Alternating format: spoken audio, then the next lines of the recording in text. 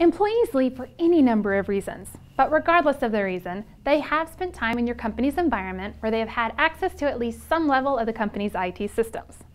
No one needs to be reminded of the almost daily, high-profile media reports of security breaches and the devastating effect these breaches have on the targeted companies. Less known is the fact that a large majority of security breaches come from within a company, either by malicious employees or a naive staff member who has fallen for social engineering scams.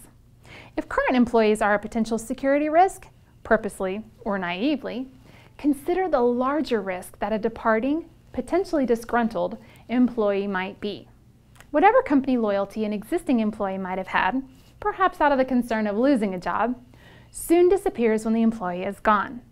Especially in this time of ever-increasing security risks, continued company layoffs, and economic turmoil, it is important to make sure you have your IT backs covered against the mischief a departing employee might cause. The full article talks about a few items that should be part of your onboarding and departure thinking. After you read it, let us know what you think.